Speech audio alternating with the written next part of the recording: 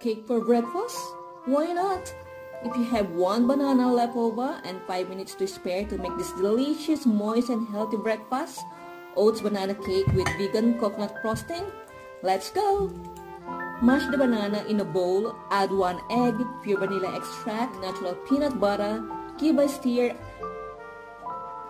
Nuts butter, I'm using either rolled oats, baking powder. Stir again and transfer it to your cake tin. Bake for 20 minutes. And while waiting, let's make the vegan coconut frosting. Just mix 1 can of coconut cream, sugar, and vanilla extract. Beat until thicken. Enjoy your oats banana cake with any toppings that you like. If you want more, please subscribe to my YouTube channel, Kusina Verde, and simply share this recipe.